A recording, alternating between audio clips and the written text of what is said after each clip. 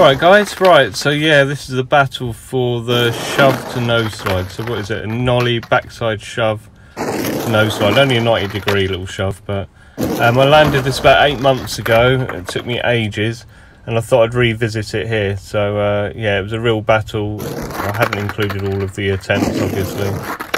One important thing that I sort of discovered was that after popping the shove, really got to concentrate on sort of jumping back onto the nose.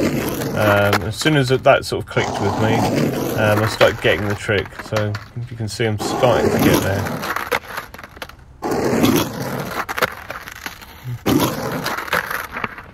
Ooh, nearly getting it there.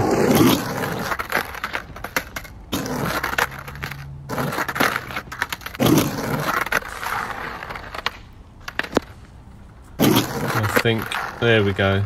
Yeah, so quite happy with that. I got it a few more times, so yeah, you know, great battle, but I think I've got this trick now, so it's a great one to have in the bag.